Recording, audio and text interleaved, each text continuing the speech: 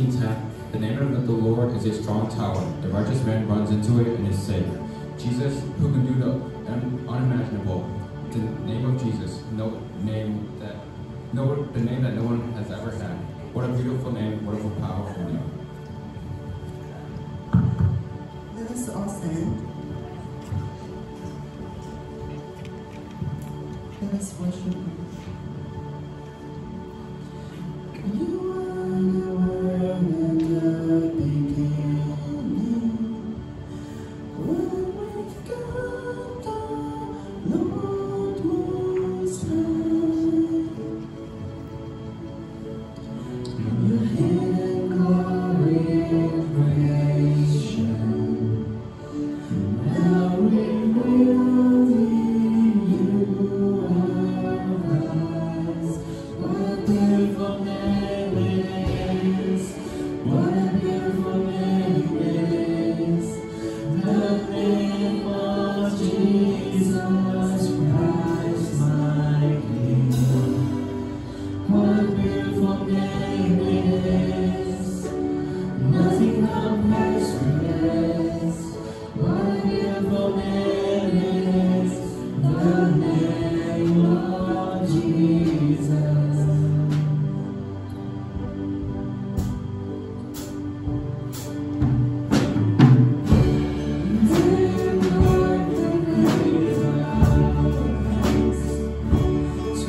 Jesus, you are heaven.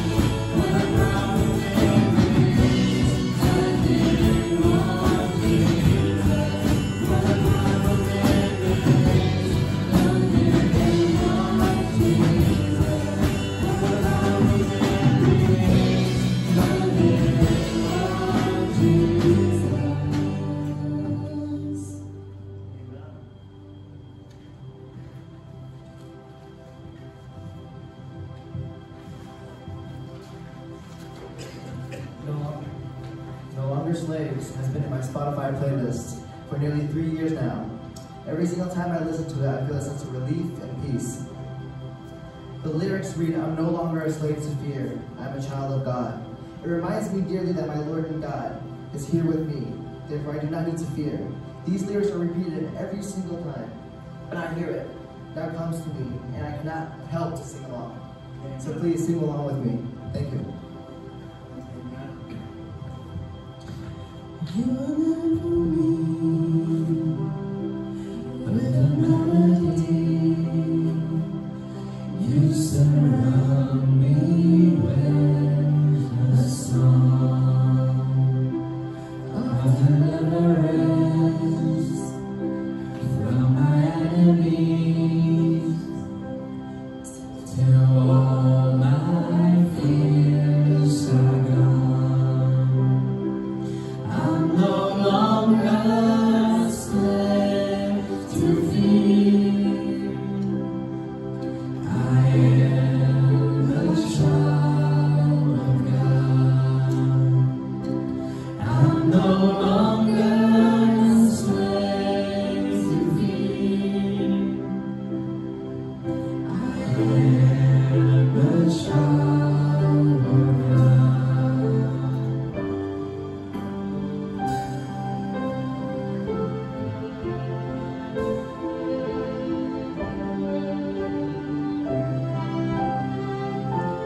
From my mother's womb, you have chosen me.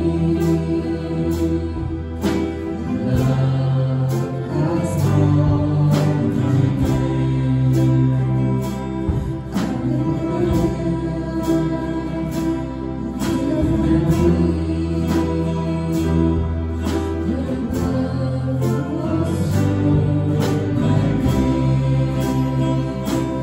I'm no longer a slave to fear. I am a child of God. I'm no longer a slave to fear. I am a child of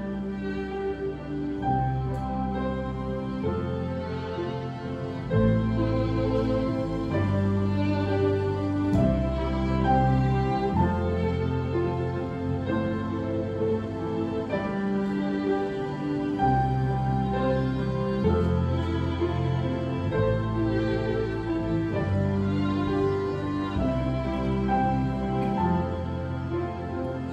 You split the sea so I could walk right through it.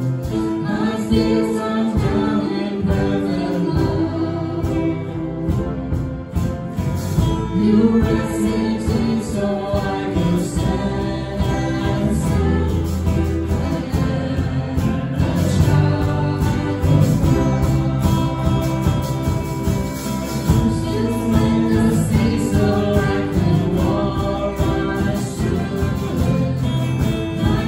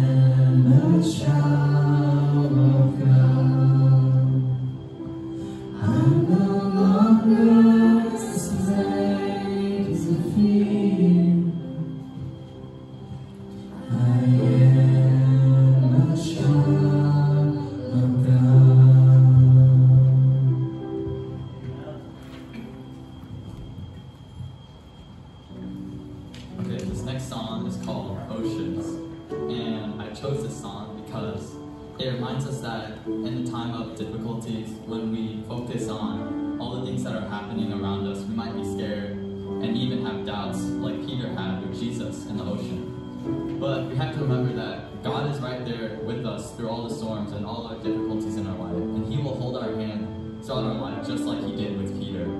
So let's now sing Oceans.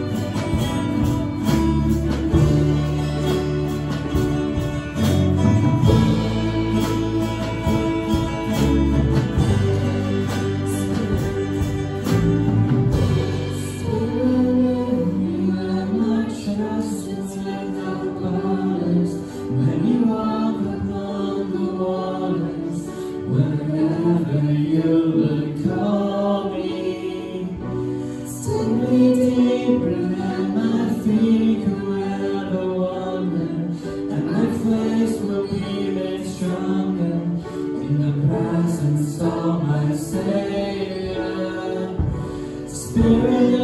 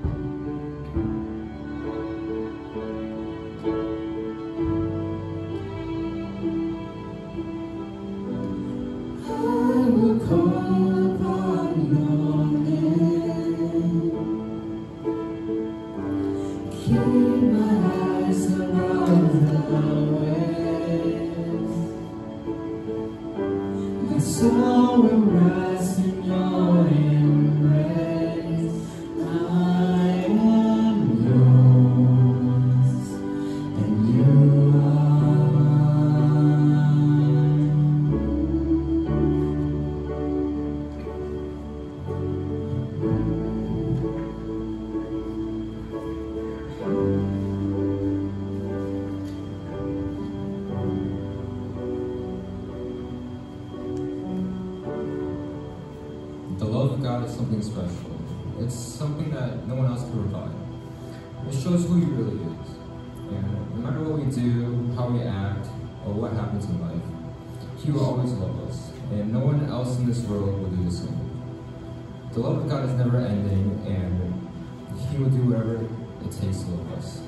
Even with our sins, kill Him on the cross, He still loves us to this day, and He will always love us forever.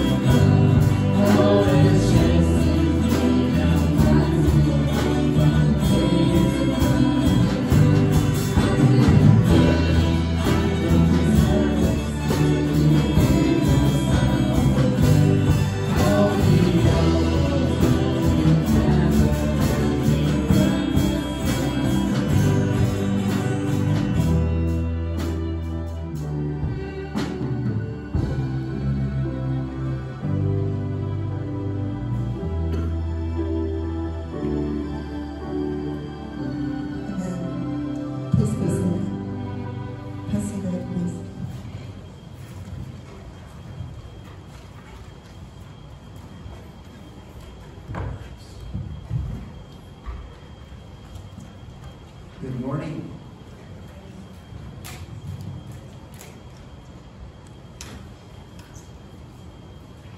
Beautiful, beautiful worship and praise music.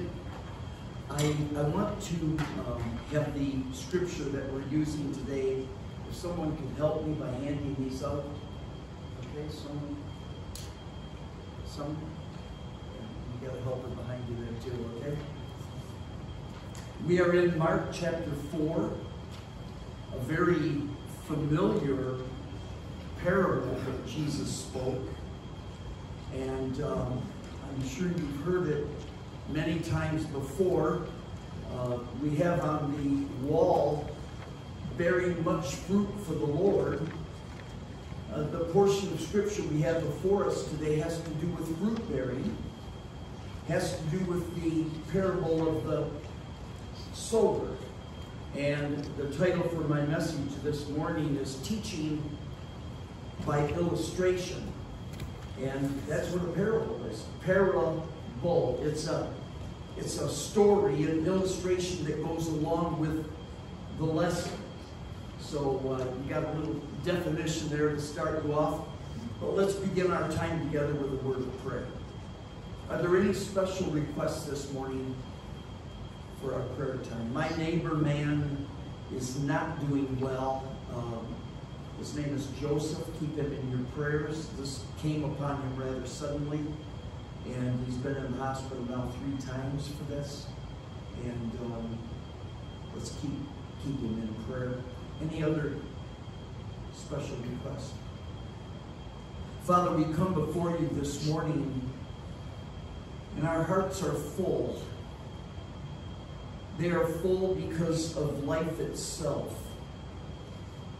They are full because of your wondrous love that sought us and found us, that was willing to pour out the very life of God that we might find life in Jesus Christ our Lord.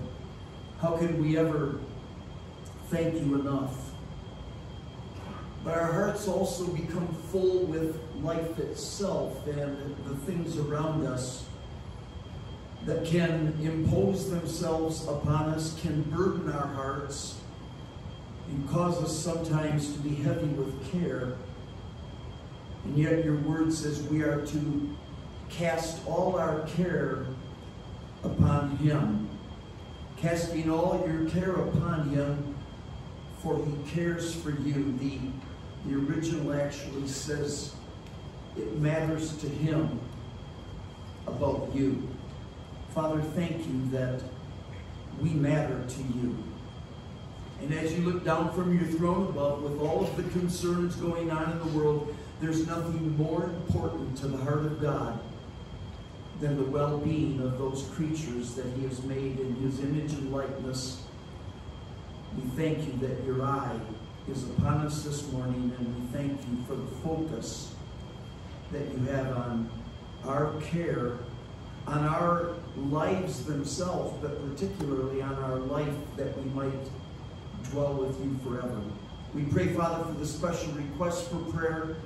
We know that in the world there is a tremendous amount of concern and political upheavals and so forth, but many of those are very far away from us, and although we are troubled by the news, it doesn't often affect us directly.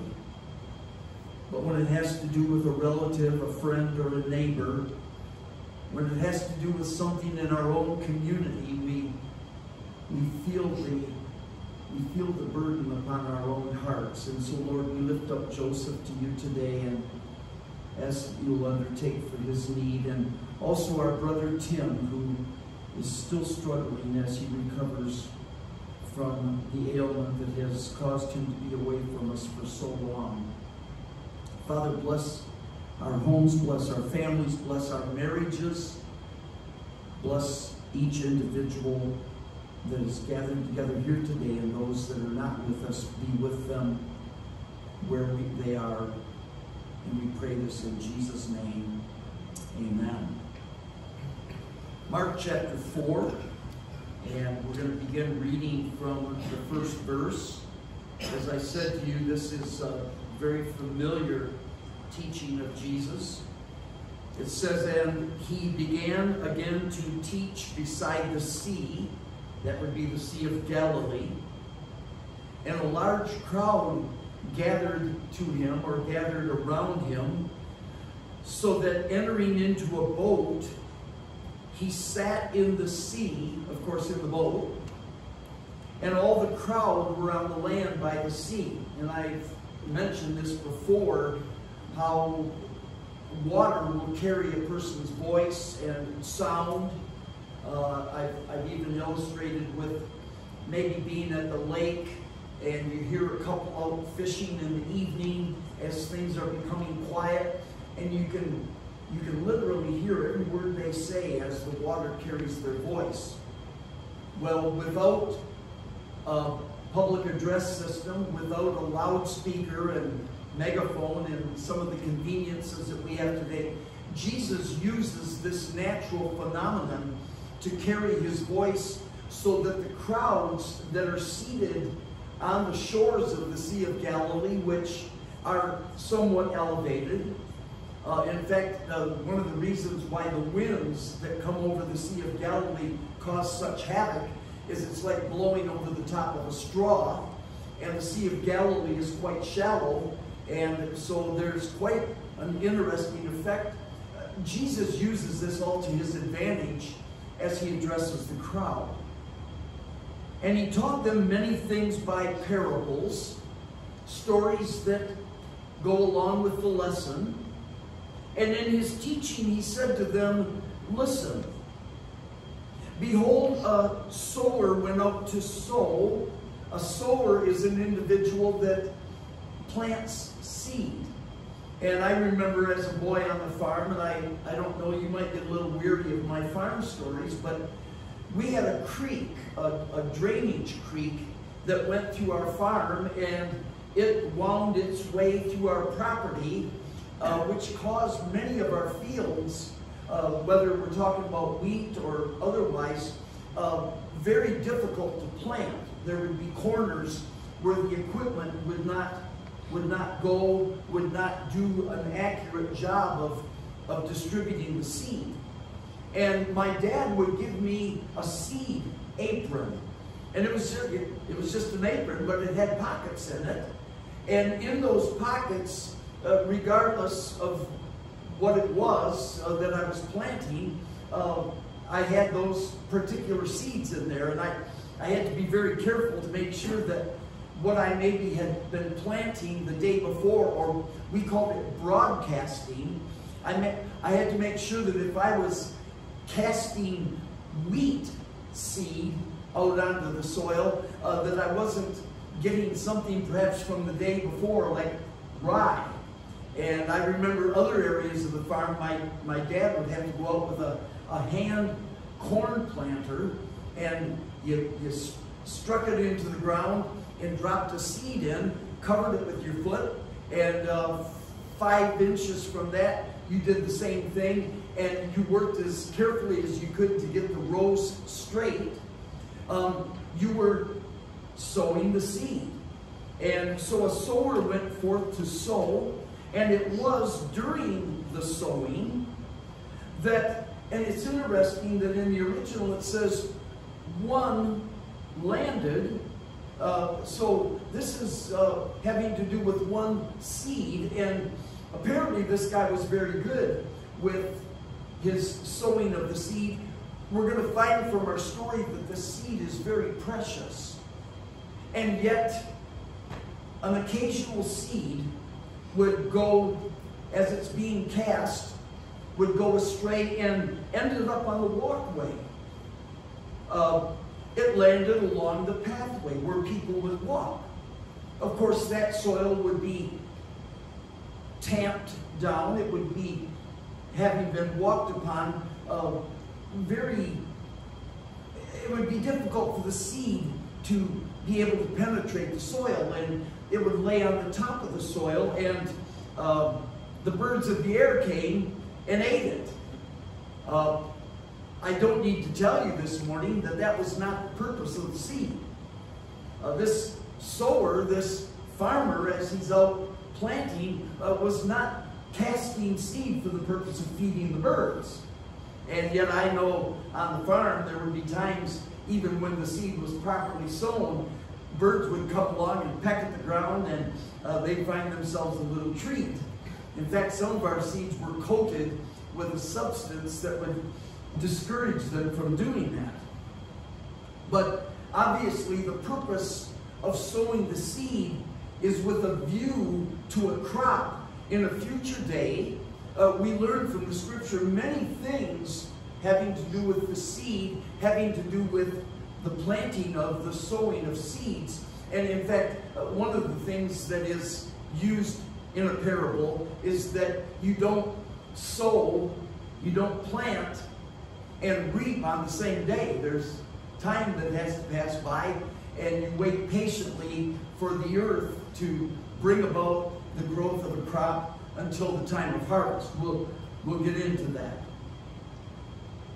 Another landed on stony ground where it had insufficient soil. Now you can visualize this, you can imagine this. And it sprouted quickly. But having no depth of earth, having no depth of soil, when the sun came up, it was scorched. And it dried up because it had no root. This is just a point of interest. My yard right now, and if you take a drive in neighborhoods, you'll see lawns, and the intent and purpose of a lawn is lush green grass. And because it's been quite dry until last night, we've seen an awful lot of lawns that they're just yellow and maybe even brown. And it is fascinating that when the rain comes, they perk back up and grow again. Well, a well-established lawn may have as much as 16 inches of root. And that's why it doesn't die out. Well, the opposite is true here. A seed lands amongst the stones, it sprouts. The seed is good, we're going to find out. The seed has life within itself. The intention is that it would sprout and grow. Here is seed that does what is expected. However, the soil into which it falls does not accommodate because of the stones. And another landed amongst, I'm just going to say, weeds, amongst thorn bushes.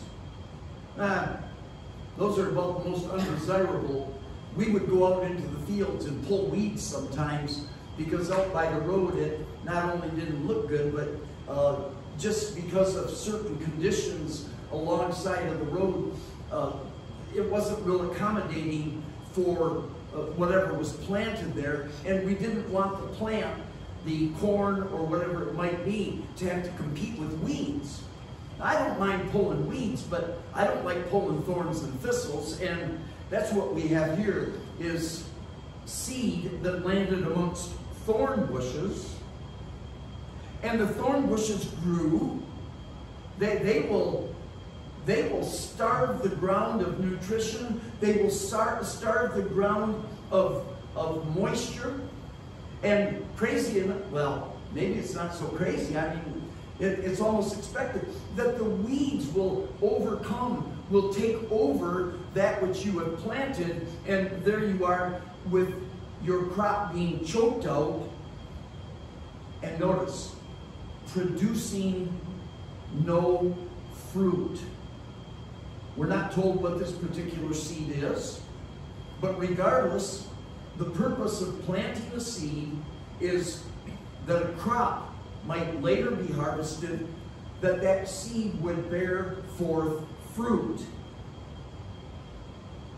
And others fell into the good ground and produced fruit, or a crop, growing and increasing, multiplying. One multiplied 30 times as much. You start up with one seed, you get 30 back. 160. Oh my goodness, there must have been a little extra fertilizer there. And here's a seed that was planted that produced 100-fold.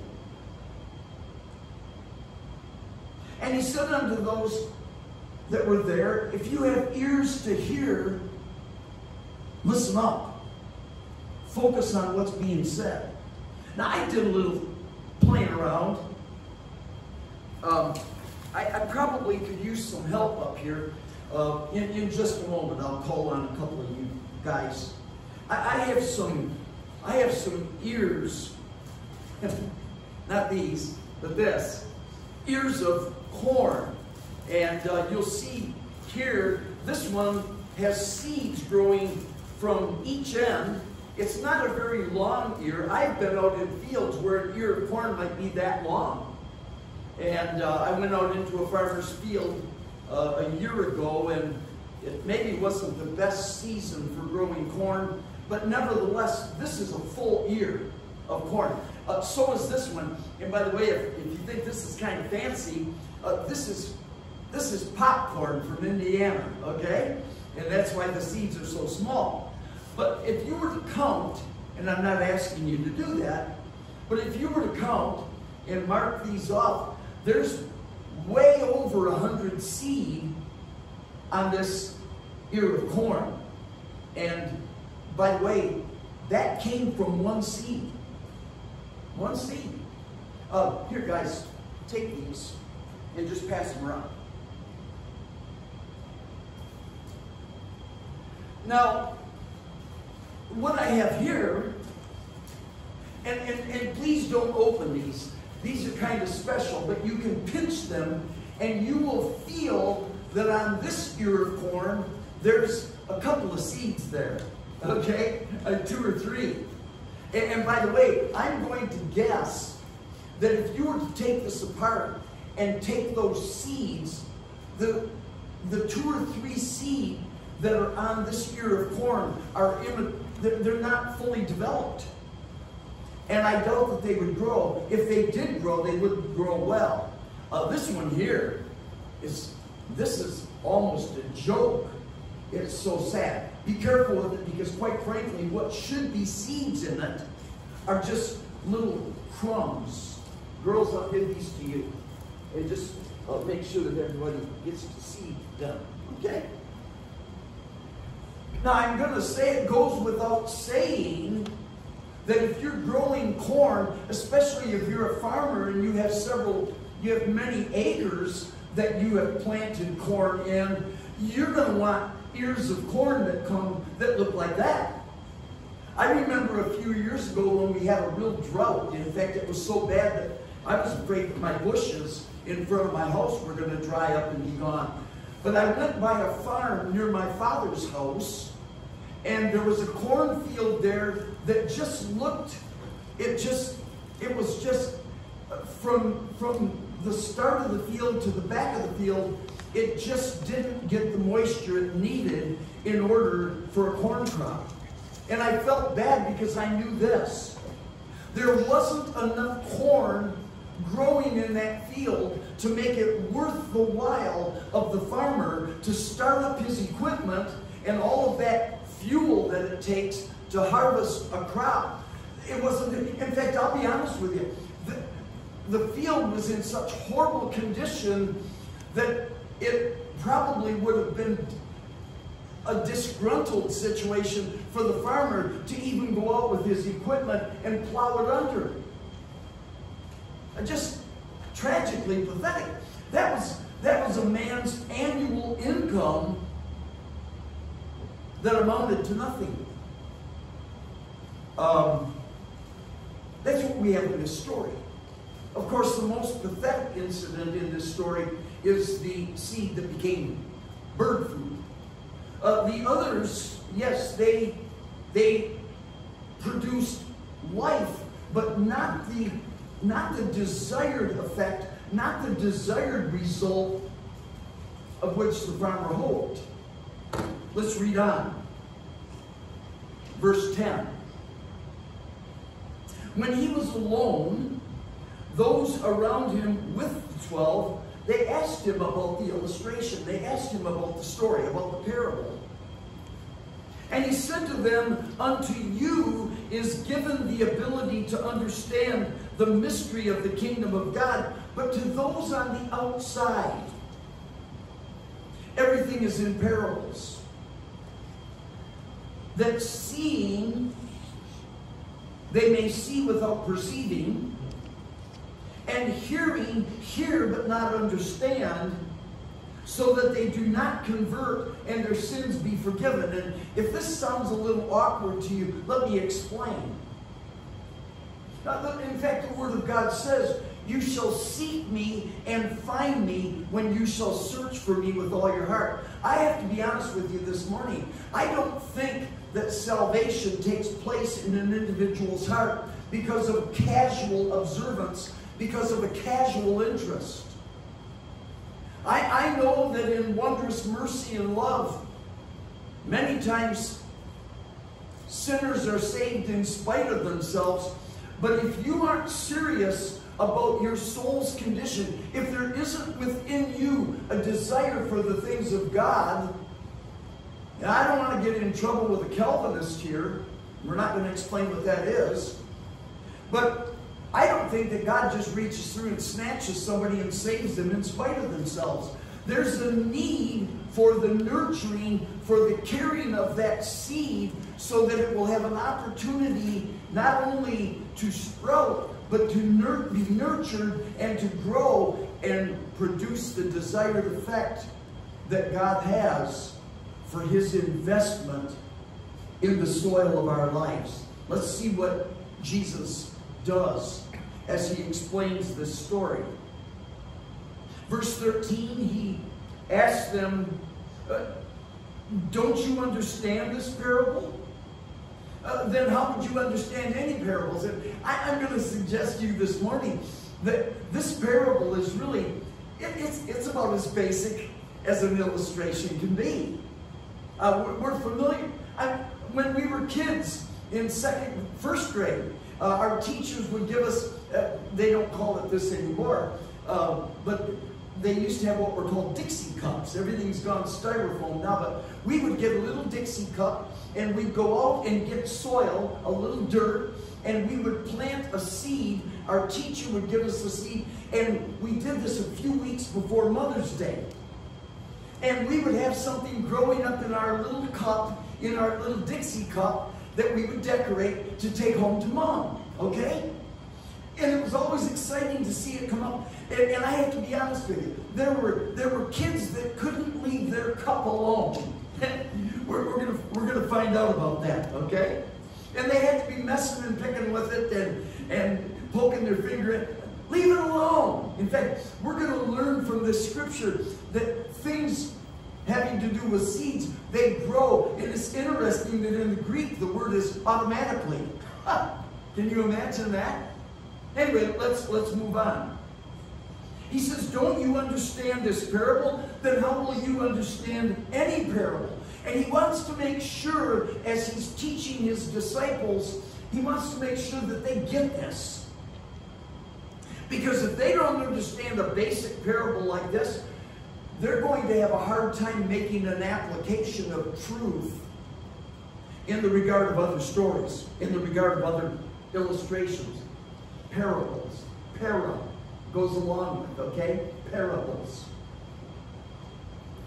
He who sows, verse 14, sows the word. The seed, in other words, is the word of God.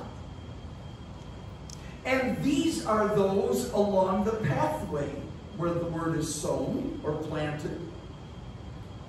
And when they hear Satan, who is against the effect of God's word in our heart, he immediately comes and snatches away the word that was sown in their hearts.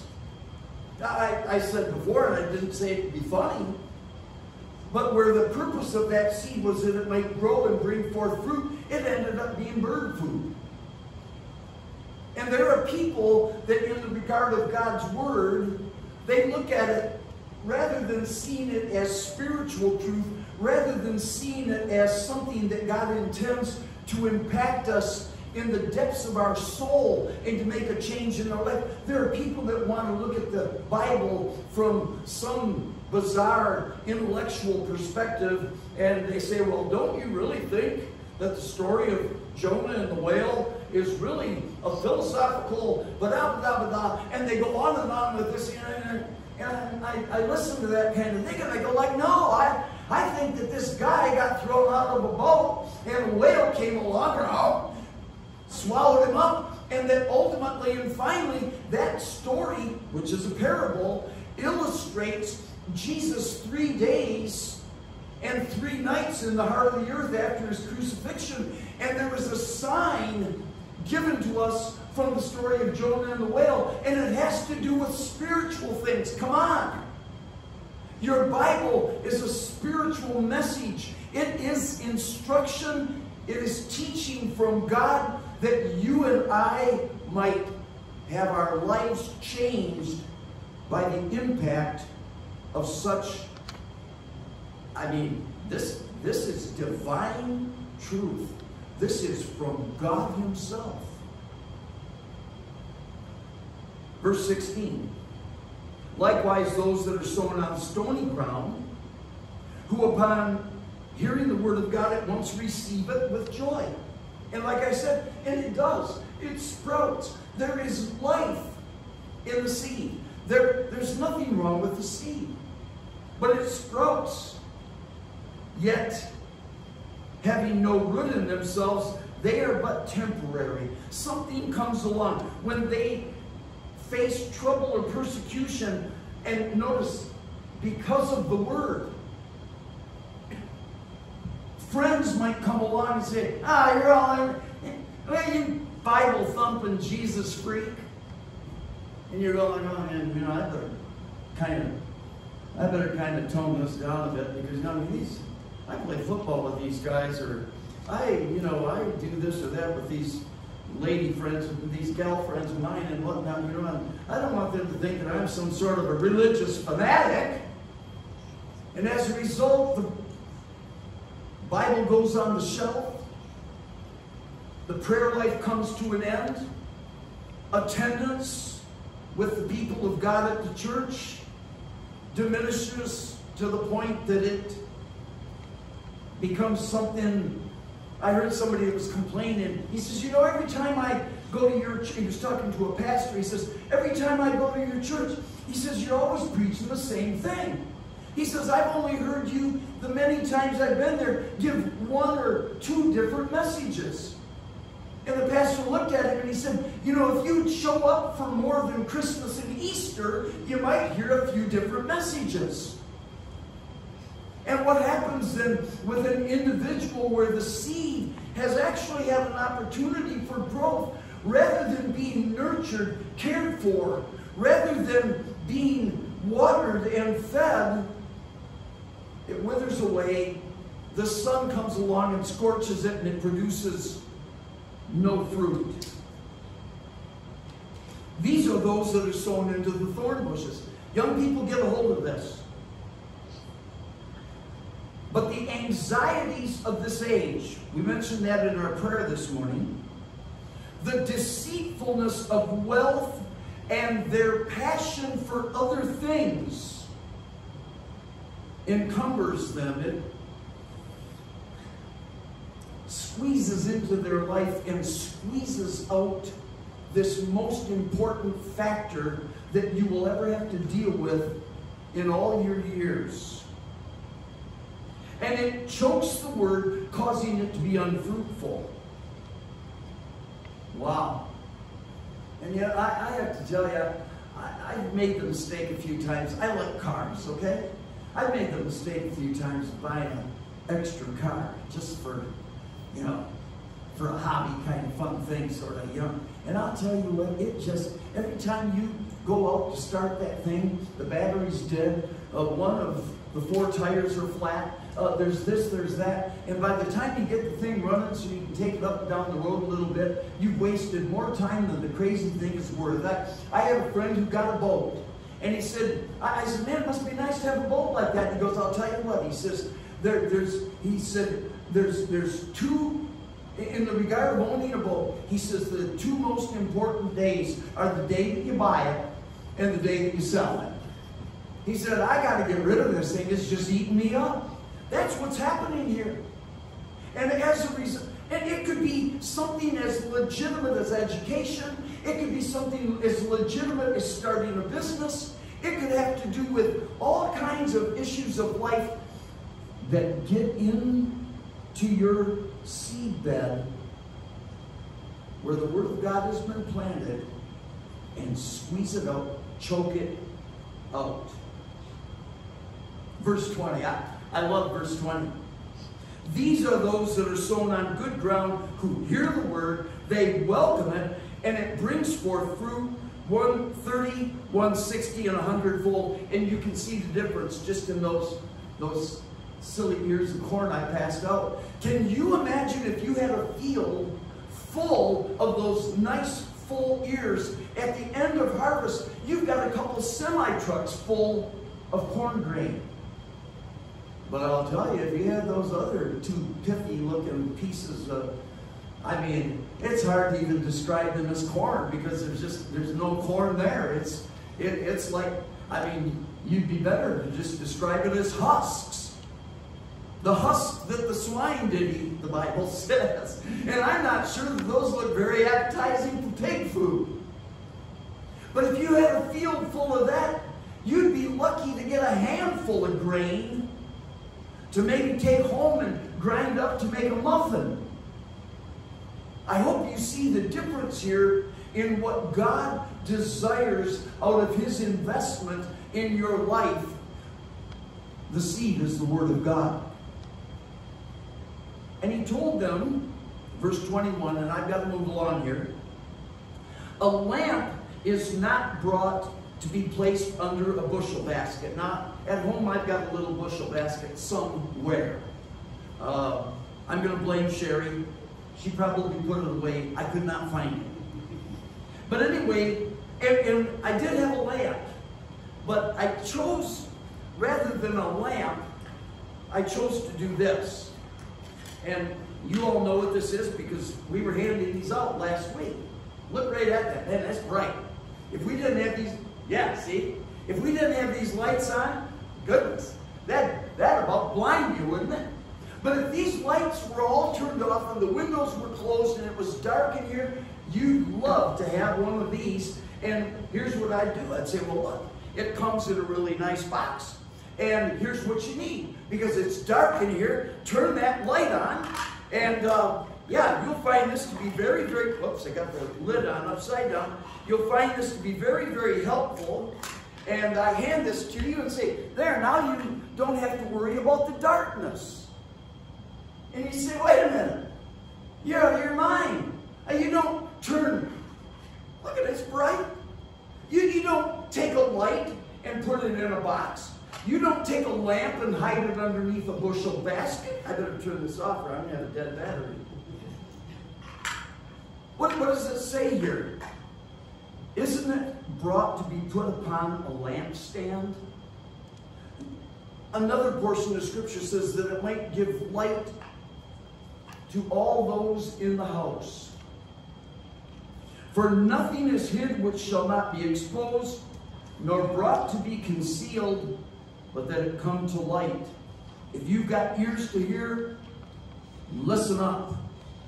In other words, in our lives, there are those things having to do with life and light that have a spiritual purpose for which God would impact us in the regard of everything from our planning to our ultimate successes as we live here on this earth. I suppose that you and I could think of individuals that at the end of their life, we'd say something like this. They didn't have anything to show for it. Even in the regard of material things, even in the regard of the practical stuff of living. But how about what God is looking for? How about the importance for which Christ came into the world? the very factor of Jesus going through his very short life only to end up on a cross where the Bible says he poured out his soul unto death. If you don't understand how important you are to the person of Jesus Christ, you've missed the most important thing regarding life. Because anything else that you might work for, anything else that you might achieve, doesn't hold a candle to what God is trying to accomplish by shining his light into your life. And he told them, watch what you hear. I read this and I thought of another thing where Jesus said, watch and pray. That means to focus. Focus on what you hear. By what measure you use to measure, it will be measured unto you. And unto you that hear, more will be added. For whoever has, he will receive. And the person who does not have, even what he has will be taken from him. So I brought some measuring devices this morning. First of all, here's a measuring scoop. It doesn't say on here, but I'll tell you what, if I was at the candy store, I'd want a bigger scoop than this. We used to go to, there used to be these, this is proof of inflation. We used to have what was called the 5 and dime. And eventually, we called them the 10-cent store. Now we've got dollar stores, and everything at the dollar store is $1.25. Okay, let's get off that subject. But I remember they had bulk candy, and I loved it when this one little lady was behind the counter because she'd reach in there with that scoop, and I would say, I want so much of, jelly beans or whatever, and she would take her scoop and she'd get those jelly beans and put them on the little scale, and then she'd scoop again, and she'd kind of tinker while I'm talking to her, and it'd go way over, and she put them in a bag for me. I loved her. And then there was this grouchy old man, and you know what he did? He took a scoop, put it on the scale, and then he started to take off and take off and take off and put them back in there, and then put my candy or peanuts or whatever in my bag, and I thought, you tightwad. Yeah, I was born and raised in a Scottish home, okay?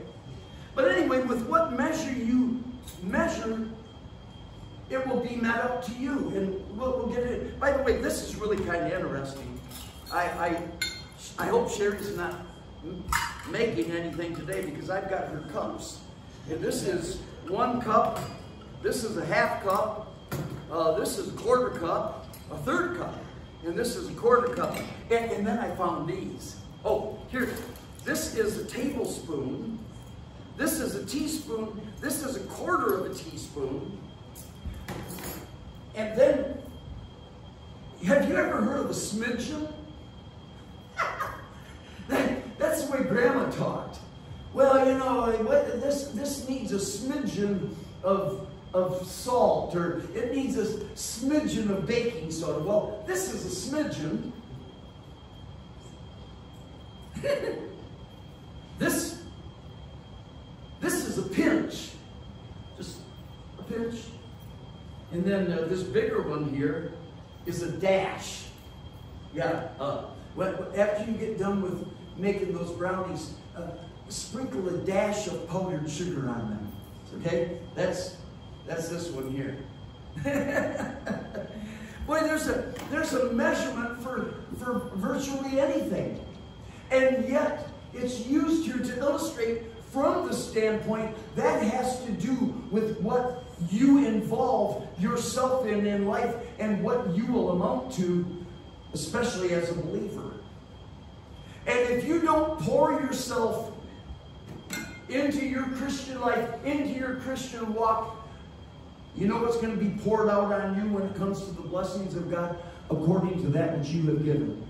I could give you scriptures for that. But let's move on, because we got a long ways to go, and I'm out of time already. And he said, so is the kingdom of God, as if a man should toss a seed upon the ground, And he leaves it alone. He doesn't poke at it and tinker with it, try to help it out of the ground.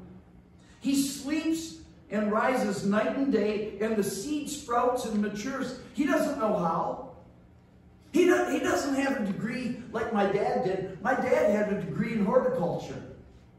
Here's a guy that just knows, he just knows what you do with the seed. You put it in the ground, and you leave it alone. And you go to bed, and you wake up, and you go to bed. Okay? Verse 28 says, for the earth produces fruit automatically. Put the seed, you know to put the seed in the ground. Put the seed in the ground, leave it alone, and when it's going to sprout, first foliage, then a head, then mature grain in the head. But when the fruit ripens, this farmer who doesn't have a degree in horticulture, he knows what to do. He knows to go and get his sickle, because the grain is ready to be harvested. When the fruit ripens, immediately he gets out the sickle because the harvest is ready. You know, you don't have to be a theologian with a PhD in theology or a master's of divinity in order to read these things and be able to figure out what's involved in the Christian life. Can I say it like this? Any dummy can do it. Just do what you know is to be done. When you're dealing with seed, make sure that seed is planted, that it's nurtured, that it's cared for, and when it comes time for the harvest, take a look at what it has produced and harvest that seed and use it for eternal benefit. Verse 30. And he said, what may we compare the kingdom of God, or to what parable may we illustrate it? The word there is actually parabolize it. It's like a grain of mustard seed. And by the way, if you've ever seen a mustard seed, it's just tiny. And I know the Bible says it's the smallest of all the seeds, and people want to argue that because they say, well, what about a spore in a mushroom? Oh, come on. Mushrooms are good for eating, okay? And a spore causes a mushroom. But the idea here of a mustard seed is how worthless it is. Because quite frankly, mustard is a weed. And in my dad's field, mustard would grow. You can go by farmers' fields, and if they look like they're just covered with yellow, it's likely mustard. And it starts out with this little worthless seed. And it grows, and it grows. I remember we had bean bushes, soybean bushes that were a good 3 foot off the ground, and we had mustard plants that were 4.5, 5 foot off the ground. And you know what we would find underneath them? We'd find these little birds called killdeer. And they say it, killdeer, killdeer, killdeer.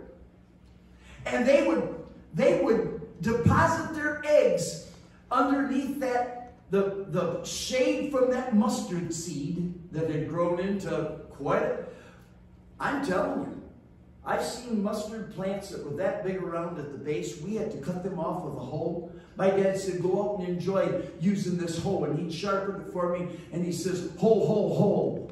I didn't think it was very funny. But I'll tell you what, I got rid of the mustard plants. And sometimes we'd see those little baby birds and we'd say, Dad, can't we just leave this one here because there's baby birds there? I don't even want to tell you what my dad said. But anyway, someone might look at a mustard seed and say, what a worthless little seed. Tell that to a killdeer. They'd build a house underneath that mustard plant. And that's another illustration of the kingdom of God. Something that might seem unimportant to you is of the utmost importance to someone else. So you be careful how you treat the issue, not just of your own values, but the values of other people, because you might blow something off as not being worth the crack of your finger, when in reality another person's depending on it. And with many other parables, he spoke the word to them so long as they were able to listen, but he did not speak to them without using parables. However, later, he explained it to his disciples. The rest of the chapter has to do with the story of Jesus being in the boat with his disciples, and a big storm comes, and the waves and the wind, it says, filled the boat. Now, I don't know if you know what happens when a boat's full of water, but I do. Unless if Jesus is asleep in the back. And there's Jesus sleeping with his head on a pillow. Probably a pillow soaked with water. But anyway, and they wake him up and they say, Master, we're going to perish. I want you to know that if Jesus is in your boat, you ain't going down. Okay? And this is kind of a neat thing. We'll discuss it at another time. But he said to them, and this word is used in 3 different places in the scripture, 5 times in total, but the word has to do with cowardly, cowardice, and cowards. And here's Jesus with his disciples in the boat, and it's a little hard for me to handle here, but he said to them, why are you such cowards? Can we close with this thought? That if you have Jesus Christ in your life, you can have full confidence even when everyone else is convinced that the ship is going down, that all is well. The soul that on Jesus hath leaned for repose, he'll never, no, never desert to its foes. That soul, though all hell should endeavor to shake, he'll never, no, never, no, never forsake. Let us pray. Father, thank you for the word of God. Thank you for everything that this little chapter holds. Might it speak to our hearts today. Might we have confidence in this concept, in this principled life called the kingdom of God, and realize that even things that we don't understand, situations we see in other people's lives that we might even poke fun at, and yet they find solace, peace. They find in those things that you're doing in their lives, they find the satisfaction that only you can give. Help us to learn to respect one another in our walk with the Lord, and realize that you've called us to walk different paths. But for those of us who believe on your name, those paths lead to home. I pray that if there's someone here today who has not allowed the good seed of the Word of God to enter into their fertile soil and to sprout and take root, that today they would hear the Word of God speaking to them and receive it with joy and bear forth fruit. 30, 60, let's go for 100 times as much. We bless your name. We thank you for the opportunity that you make in our lives, that something might return to you for eternal glory. And we bless you in Jesus' name. Amen.